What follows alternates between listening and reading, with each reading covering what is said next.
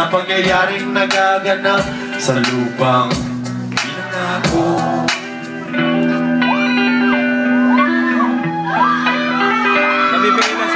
It feels good to be back at home, and it's been a decade on the journey all alone. I was 14 when I first left Philippines. I've been away half my life, and it felt like a dream to be next to my mom with a home-cooked meal, man. I felt complete, my emotions I feel now. Life has changed for me in the US, but back at home, man, life was the best. I guess sometimes life stresses get you down on your knees, oh brother, wish I could have helped you out. Come on now! Lapit mga kaibigan at makinig kayo.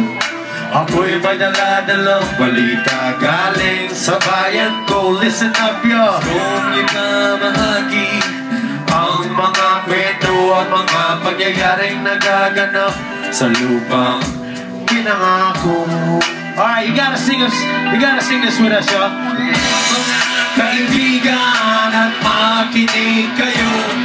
Ako'y may dala